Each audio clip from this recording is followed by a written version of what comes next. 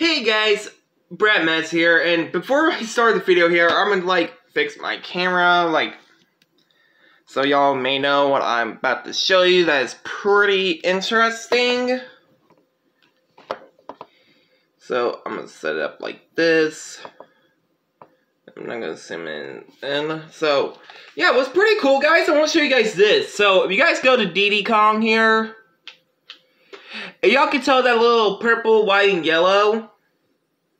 I mean, if you guys know, this is a John Cena cosplay that I recently just came up to not that long ago. And I know you're gonna ask, how is this a John Cena cosplay? Well, as some of you may know, this is actually a render.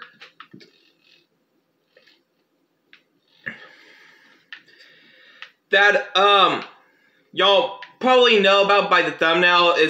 It's a reference to John Cena's little purple gear that he wore from SummerSlam 2010